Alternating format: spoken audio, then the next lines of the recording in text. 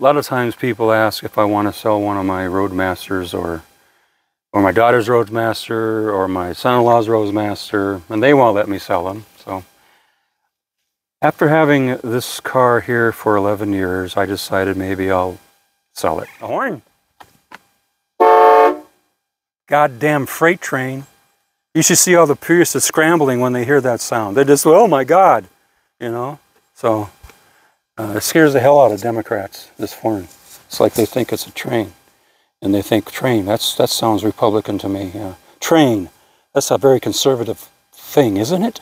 Isn't only toxic white men, aren't they the only people that run the railroad? Those sons of bitches? So it scares them when they hear that sound. So, for those who are offended, you don't want my car anyway. This is a conservative car. It's not a liberal car. All right? We can put 2 or 3 Priuses in the trunk. In fact, I should take out the spare tire, put a Prius in the trunk. If this car breaks down, I can drive the Prius home, provided it's got enough electricity to get me there. Okay.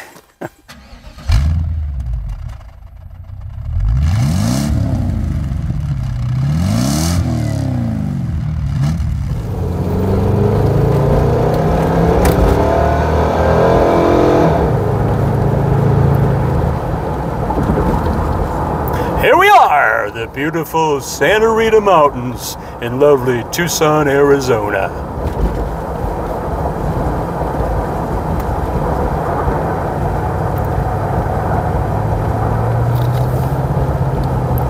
This car has 256 rear gear, but it's still a very good performer from a standing stop.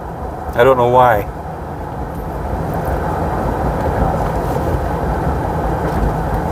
What's really nice is I get 17 or 18 miles a gallon around town with it. And I take that calculation with every tank I ever put in any car all my life. On the freeway, I usually drive 85, 90 or so I only get like 22 or 23. If I were to drive it at normal levels, I'd probably get 25 to 27. I should try it sometime. So, a lot of times people ask if I want to sell one of my Roadmasters or my daughter's Roadmaster or my son-in-law's Roadmaster, and they won't let me sell them. So after having this car here for 11 years, I decided maybe I'll sell it. This is the longest I've ever owned a car. The second longest was a 1971 Chevelle, which I had for like 9 years. So most of the time, 5 years is a limit, and often it's 1 or 2 years. I've had 86 cars so far. This particular car was my dad's car, and he bought it from a good friend who picked it up for him expressly for my dad. The original owner sold it to my dad's friend in Colorado, Denver, and before the friend bought it, he asked my dad, "Are you interested in this car? It's here in Denver, and I'll pick it up for you if you want it." My dad agreed, and 2 months later, when my dad's friend, who spends his winters in Tucson, Arizona, drove it down for my dad, and my dad loved the car. My dad's had, I don't know if he's had as many cars as I have, but he certainly has come close. A few of them stick in my mind. One is a 1940 LaSalle 4-door convertible, which he had when I was just a toddler. That's one car that was one of his pride and joys. You know, he's had several cars that he really loved, and that was one of them. Another car, I don't remember what year it was. It could have been a 53, anywhere 49, 50, 51, somewhere around there. A Cadillac, the sedanette with the fastback. And that's when they first had those upright little tail lights. I remember that car, and one thing I remember about it, when we lived in Jamestown, North Dakota, I was 3 years old. My dad was at work, my mom went out, we're going to go shopping or something, and she's going to start the car, but she has no keys. But Buicks, until the year, I don't know when they started, but until the year 1965, the ignition switch If you turn off the car, but don't turn it all the way to lock the ignition, you can pull out the key and you never have to need a key again to start the car. You can start it just by turning the little tabs on this ignition. So apparently she went in to give my dad a call, and he explained that to her, and she came back out and started the car without the keys. I remember that car. That was a car that he loved too very much. And a couple other cars that he loved was a 1970 Buick Electra Limited 4-door hardtop with the brocade interior. It was yellow. I can't remember the name of it right now. The same color as my convertible that I have on YouTube. And it had the beige or sandalwood cloth interior. Beautiful, beautiful car. And that got wrecked when he was sitting at a four-way stop, and two other cars, one coming across and one coming towards him, neither of them stopped for the four-way stop sign. They crashed together and then they smashed into him. Also, another car that I remember that he loved very much was a 1971 Buick Riviera, which I painted for him, and he sold it to Dan Aykroyd's father. But this particular car that we're featuring today was not his last car, but his last Pride and Joy car. I remember a conversation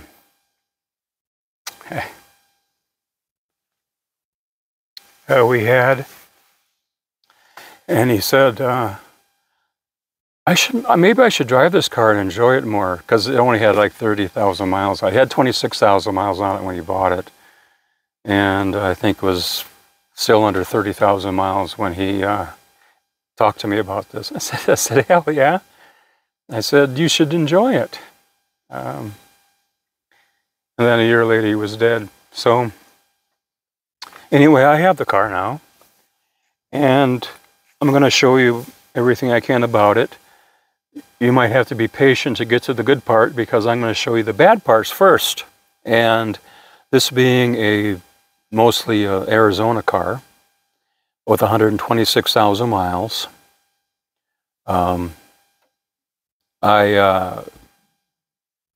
in Arizona, the sun beats the crap out of your car. It hurts the paint, it hurts the soft parts, it hurts the interior. And even though this car was been garaged or covered all the time it was in Arizona, you can't garage it or cover it when you're driving it. So you're driving it in the sun, and the sun has taken its toll on this car. Later on, I will talk about the functionality and the mechanical aspects of it, which I would consider to be a 9 or 10 out of 10. So mechanically, functionally, it's top notch. Cosmetically, it has its sunburnt problems. So let's begin with that. All right, so we're going to look at the cosmetic problems with this car because of the sun mostly. First of all, both the front and the back, the bumper fillers here are all sunburnt.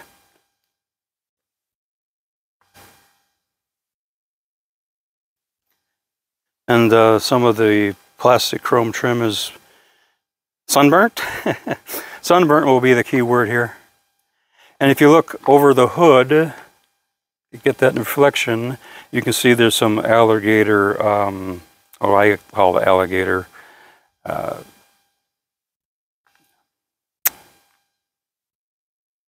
marks on the paint. No peeling has happened yet. The clear is still intact.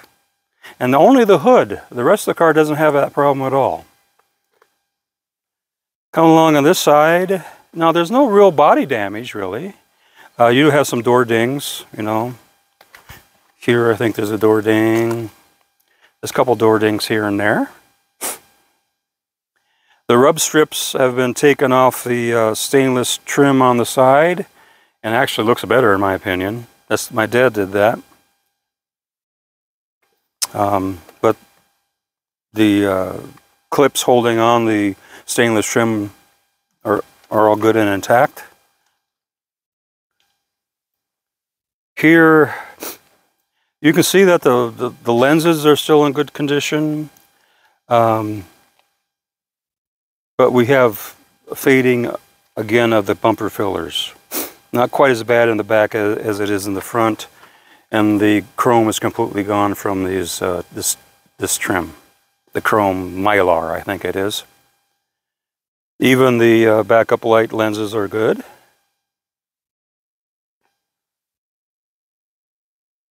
On this side,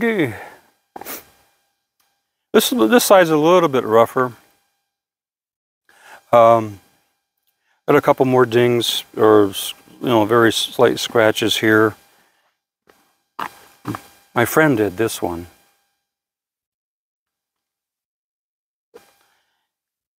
And there's a there's a scratch here on the door there.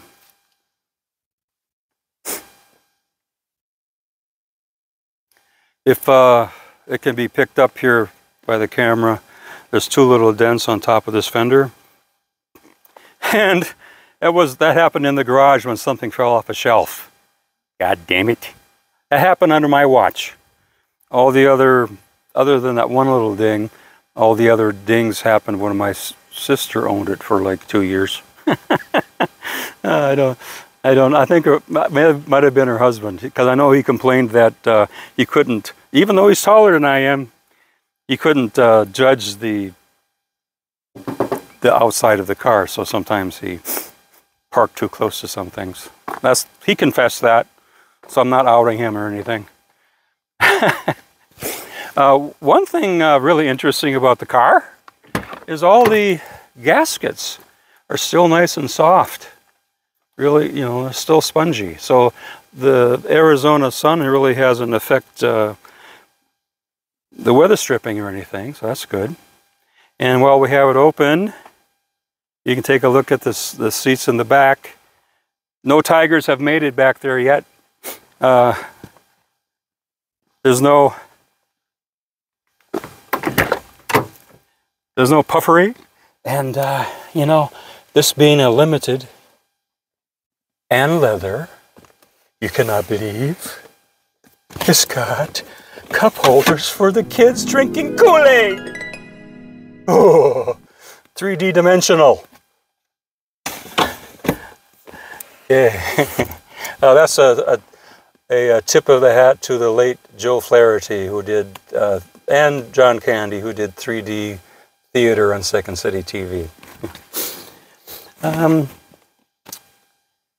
The headliner, if we can get shot, all good, nothing's falling down or sagging.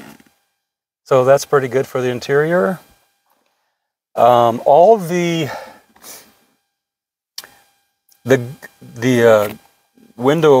power window guides have been replaced in this car, so the windows go up and down properly. That's one thing that they break, especially in the hot climate. The plastic starts to deteriorate, and all 1, 2, 3, 4, 5, 6, 7, 8 of them have been replaced.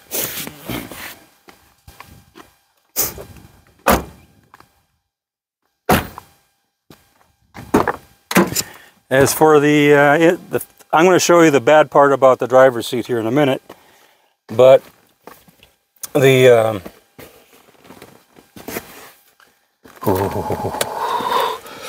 look at those. Now, if you happen to buy the car, you're not going to get this money here. This is my money, all right? You can't have that.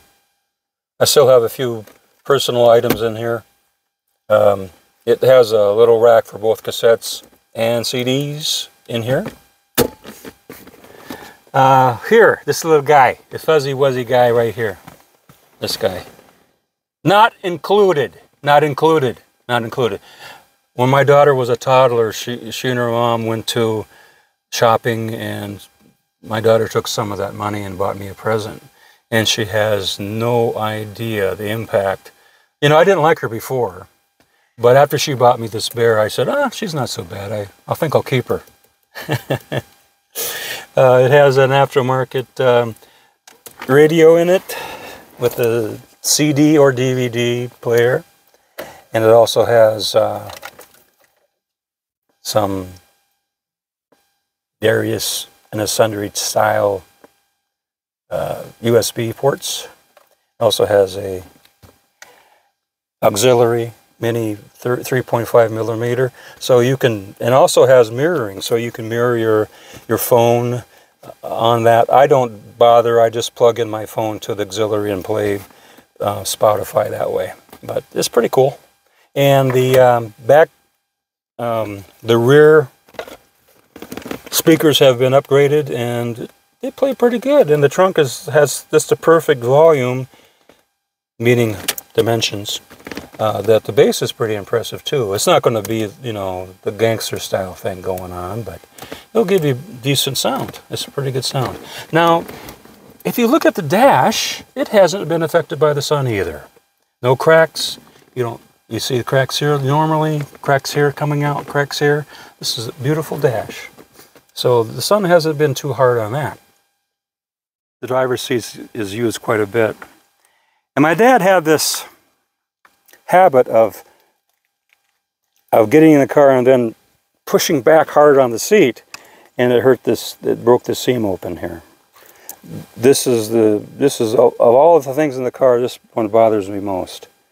The rest of the seat's not bad. It's got some wear here, you know, some wear here.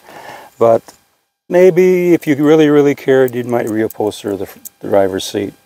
Otherwise, it still serves as a wonderful driver. The door panels are another thing here that are in excellent condition. These are still here. There's no wear. Even the buttons typically have a lot of wear on them. Not bad at all. So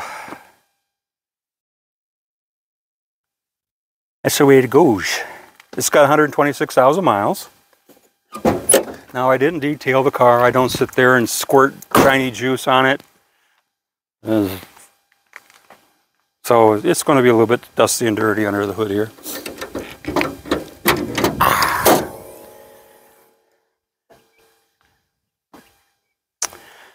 I suppose I can start talking about the good things about the car. Mechanically speaking, I have replaced the upper and lower control arms, loaded with new bushings and ball joints. And those are, I use Moog suspension parts. I have replaced the idler arm, the center link, the tie rods, all Moog parts. Suspension-wise, it's excellent, and that's one of my sticklers. If a car doesn't ride or handle well, I don't enjoy driving it. This thing takes corners like a much smaller car. It handles quite well. Other things I've done, which is will be of interest, new water pump. At the same time, I didn't want to waste. I had it apart. I just had to pull out the front pulley, and I replaced the OptiSpark distributor. 100% new AC Delco OptiSpark distributor. It costs something like $500. It has the Mitsubishi's chip in it, so it's a good one. It's going to last much better than Excel or those performance. What's the other one? The yellow one. I can't remember. Anyway, it's going to be better than any replacement you ever put in it. It'll last indefinitely. I don't know when it's going to break, but it's going to be a long time from now. I also have new hoses, new belts, even the hoses that go to the heater core, new rocker arm gaskets, new gaskets for the oil filter adapter. It was starting to leak a little bit, so I replaced those, the upper and lower. That's just the one on the bottom. Let's see, of course, new battery, and I changed the transmission fluid and filter every 30 to 40,000 miles. It's been done at least 3, if not 4 times during its lifetime. The transmission works very strongly, shifts very solidly. In fact, I have a guy that retunes my ECM. He's taken off the 109-degree governor. This thing will go 130 miles an hour on the highway, no doubt. I've had it at 120. I didn't want to break the speedometer. So I replaced the evap canister and the I don't know, the switches.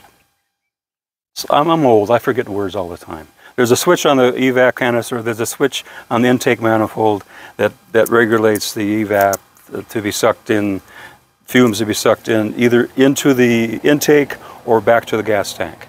Those have been replaced. It didn't need it, but I did it. This also, we'll go through the paperwork here a little bit. The emissions on this car are almost nil. This is one of the cleanest cars I've ever, especially of the era, certainly, but it's an incredibly clean car.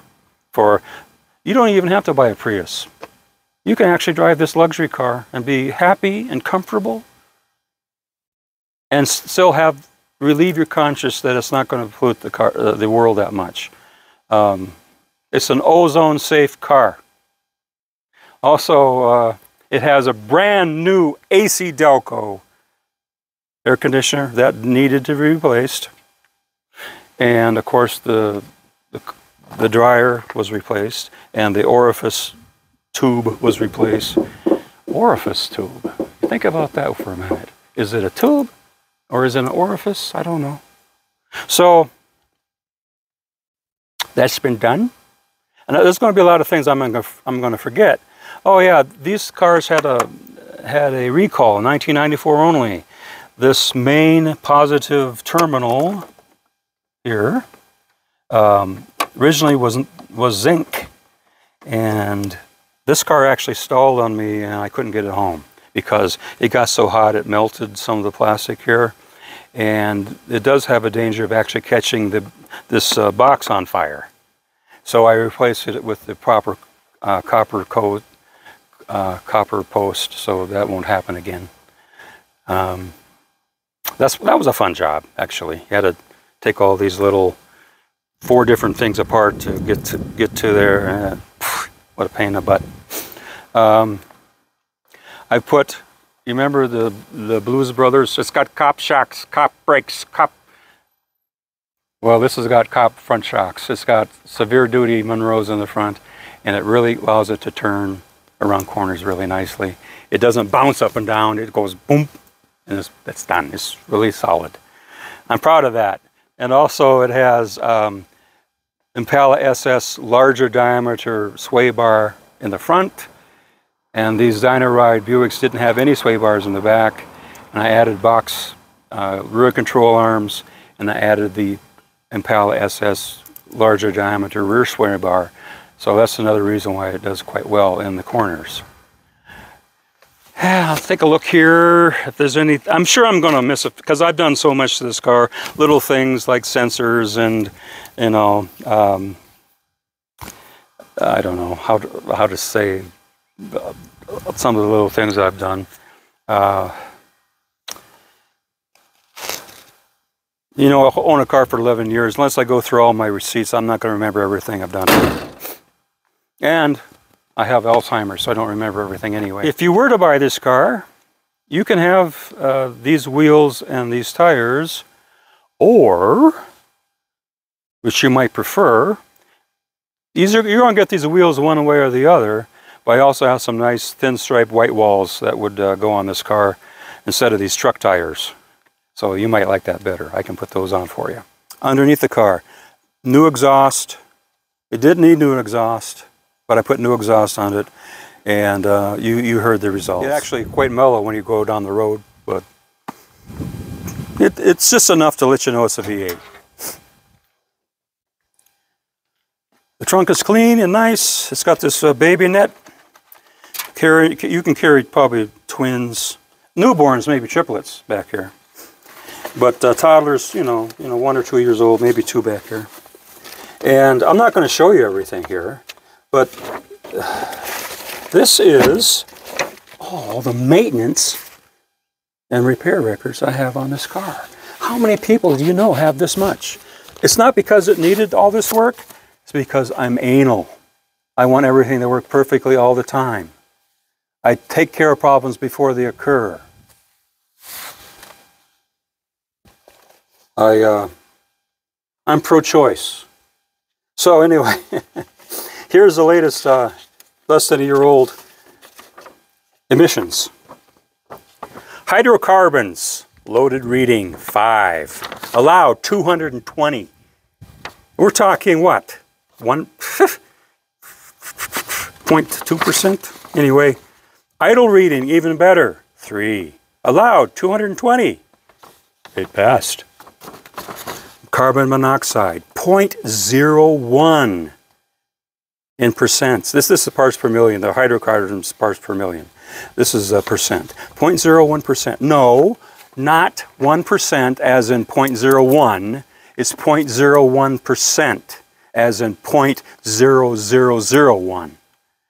A loaded standard, 1.2%. It passed. Also, the idle reading is the same at 0.01. It's still allowed 1.2%. It passed. I dare any Prius to beat this reading. And I don't have to burn coal charging the damn thing.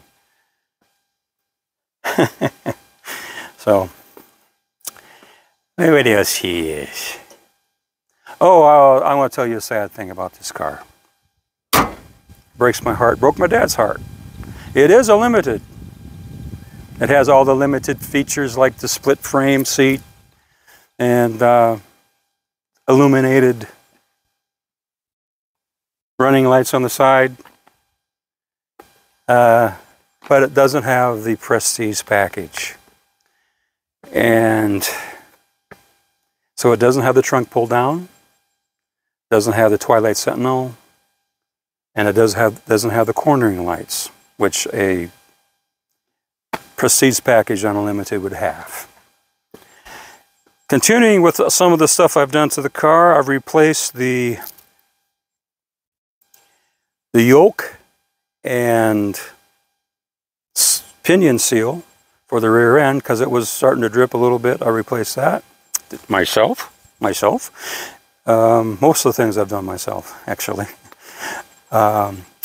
New brake shoes, probably 2 times since I've owned it. New brake rotors and brake pads. Pads more than once, rotors only once. My dad also did, quite a bit of maintenance before I got the car, including changing oil and changing the transmission fluid and, any little thing that bothered him, he make sure got taken care of. Some of the work he did himself, some he took to the Buick dealership. I don't understand why he goes to the dealership because they charge so damn much, but I don't know. I don't know. I can't explain it. Maybe he got a good relationship with the mechanics there or something. That's probably the consideration. He's far more charming than I'll ever be, and he made a lot of good friends. He's just as angry as I am, but I don't know how he managed. Sometimes he wasn't angry. So, like me, I'm angry all the time. So, he was the Incredible Hulk that learned how to control his anger. I'm the one that's more impulsive, and I surprise myself sometimes. It's like a sneeze coming on. I don't know it's coming, and all of a sudden I'm angry, So, that's just my character flaw. I'm sure a few people might know that already. Oh, I can show you. This is a rust-free car. One thing about cars from this part of the country, you don't have to worry about rust. Where I'm originally from, rust-free means it rusts so much that now the metal is replaced by holes. There's only metal and holes, no rust. Here, it means that the only rust you're ever going to get is a thin layer of surface rust on unpainted parts, and it's a beautiful car underneath. I can't really get a good shot underneath, but believe me, it's good. What people like to do is show you the door jambs. I can do that. So this particular model has this lip, and in cars in wetter weather or salt weather, it starts rusting here under the doors. If you take a look underneath here, if you can, this car is very clean on all the door jambs. Oh. There's a guy that has a YouTube channel that loves Buicks, and he has a lot of friends who have Buicks, and that's the first thing he wants to show you, the door jams. That, to me, if it's got a clean door jam, it's like okay with him. That's the way it goes. And he always says, I gotcha, I gotcha. Sometimes he likes to interrupt you a little bit when you're trying to explain something to him, but he goes, I gotcha. Let's see, anything else? Yes, this car's for sale, and I'll put the price on the description. You probably, maybe you won't think it's worth it because of the cosmetic problems, but if you know anything about mechanical things, this car, there's no guarantees because any car can break down. In fact, I might not make it home today because maybe a sensor goes out. Who knows? But barring that, this car should last. It should make it to 200,000 miles, no problem, as far as I know. I've driven it. I've driven it to Denver. I've driven it to Los Angeles. It's my daily driver. I take it everywhere, and I wouldn't hesitate to take it anywhere. So I wouldn't leave it in Wisconsin because then it'll get rusty. So you want to, for people in Wisconsin, you got to promise you're going to take care of it. Okay. Yeah, everything works. Windshield wipers, all the lights work. The power windows work. I got them down. Believe me, I'm going to get them back up again because I'm going to put the air conditioner on. Why? Because the air conditioner works. And here, let's see, it's April 13th. A few days ago, it got up to 50s, which is very unusual. Today, it's going to get up to 80. And even now, when it's maybe 70, the sun hurts. Painful here in Tucson. I usually wear a hat. We've never had to use the airbags, so I don't know if they work or not. A horn. Goddamn freight train. You should see all the Priuses scrambling when they hear that sound. They just, oh my God, you know. So it scares the hell out of Democrats, this horn. It's like they think it's a train. And they think, train, that sounds Republican to me. Yeah. Train, that's a very conservative thing, isn't it? Isn't only toxic white men, aren't they the only people that run the railroad? Those sons of bitches. So it scares them when they hear that sound. So for those who are offended, you don't want my car anyway. This is a conservative car. It's not a liberal car. All right? We can put 2 or 3 Priuses in the trunk. In fact, I should take out the spare tire, put a Prius in the trunk. If this car breaks down, I can drive the Prius home, provided it's got enough electricity to get me there. Okay. All right. I think that's it. I hope I've endeared a few of you. And for those who find me obnoxious, you're hopeless.